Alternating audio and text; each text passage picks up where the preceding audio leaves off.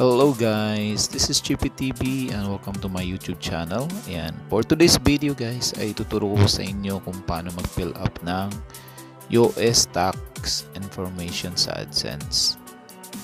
So, unang gawin nyo guys is pumunta po kayo dun sa inyong AdSense.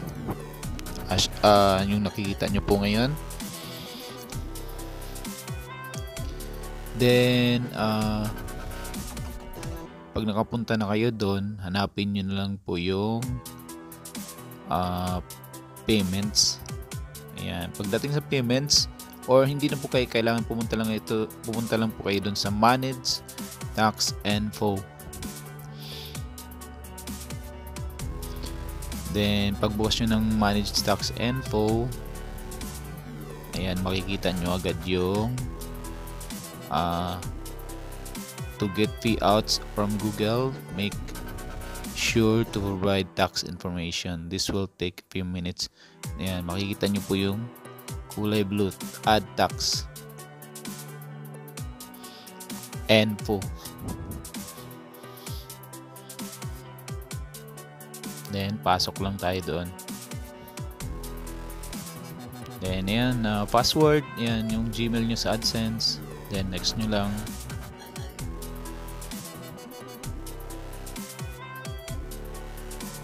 Then after nyan guys, ayan, lalabas na agad yung ayan, what type of account is yung channel niyo guys.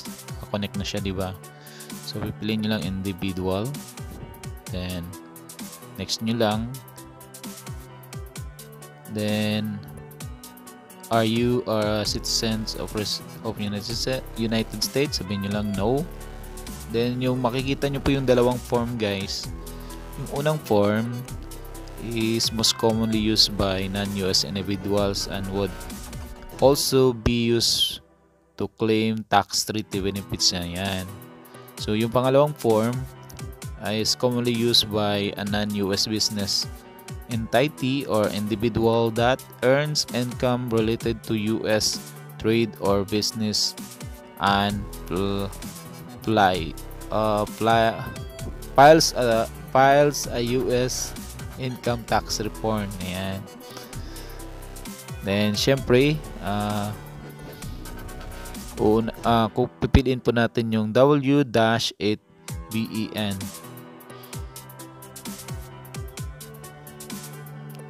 Then enter lang natin ulit. Next. Then ayan na guys, lalabas siya po. Syempre yung pangalan mo, name of individual. Then country of citizenship, piliin mo lang Philippines.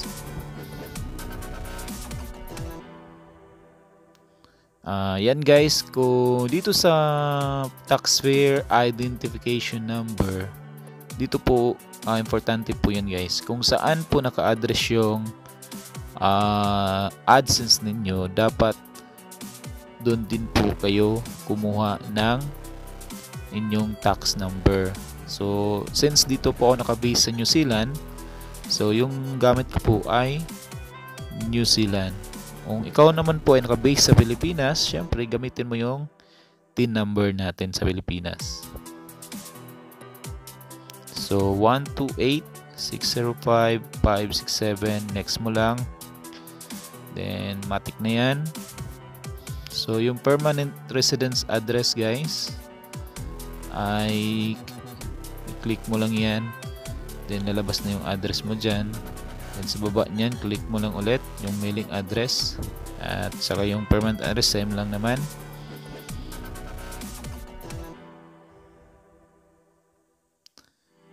Then ayan na.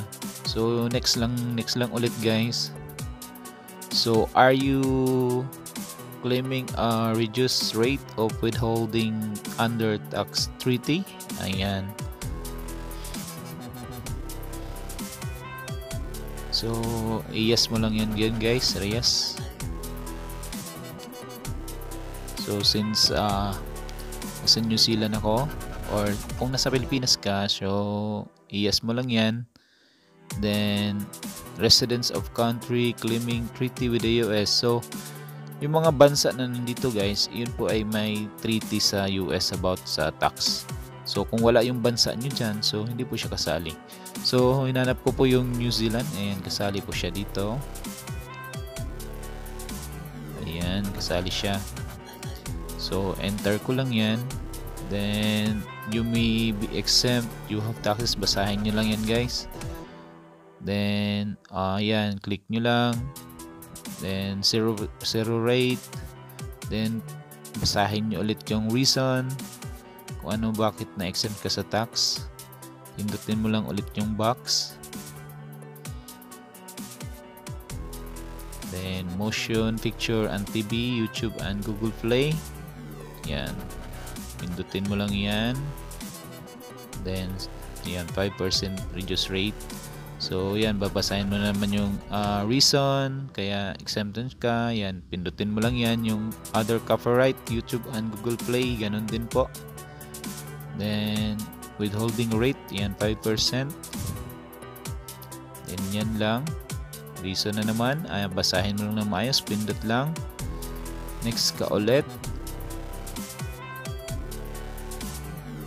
Then ito na yung form guys. So makikita nyo dito, kung gusto nyo i-view yung form na yan, pindutin mo lang yan.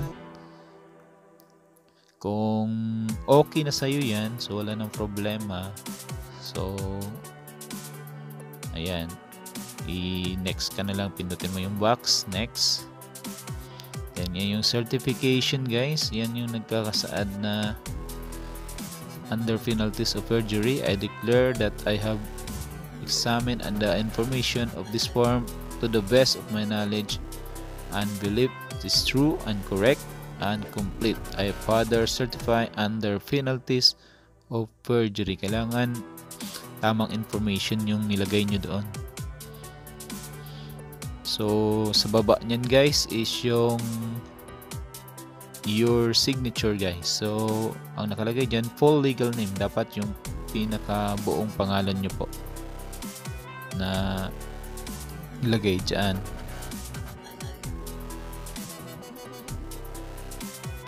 So dyan nga, ayan, lagay nyo lang yung pangalan ulit.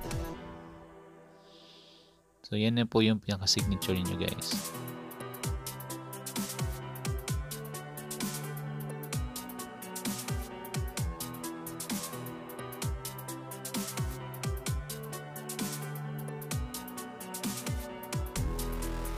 Then, yan.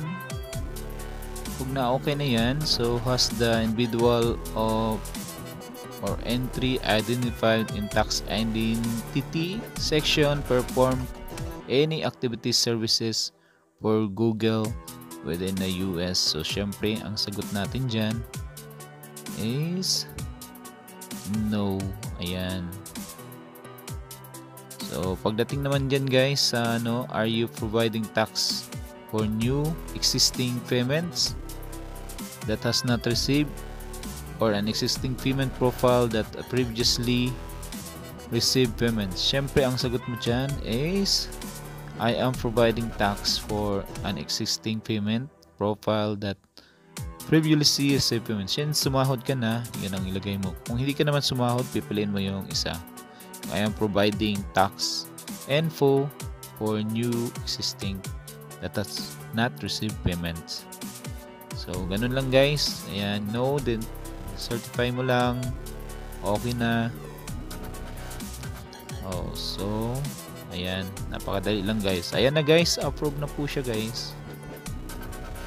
Yan, yan na po yung yan, nakita nyo naman. So, yun yung the tax form without withholding tax rates. Ayan, claim, claim, claim. Tapos approve na. So napakadali lang guys. So kung hindi nyo po alam paano gawin yung pag-fill up nyan, so kailangan nyo muna magbasa or manood ng mga tutorial para hindi po kayo malito. Kasi pag yan mali-mali po yung information ninyo guys, syempre yan, mag-submit na naman kayo ng bagong form. Yan, ganun lang guys, napakadali po. So Ayan, salamat sa panonood guys. Ayan, salamat po sa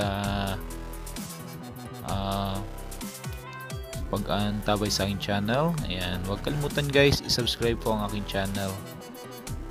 At pakipindot po ang notification bell bago kayo mag-leave sa video na to.